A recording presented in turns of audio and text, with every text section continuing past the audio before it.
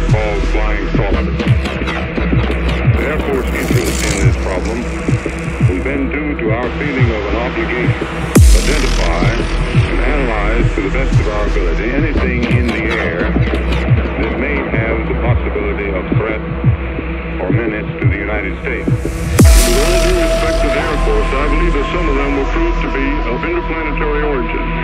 During a 3-year investigation, I found that many pilots have described objects of substance and high speed. In one case, pilots reported their plane was buffeted by an object which passed them at 500 miles an hour.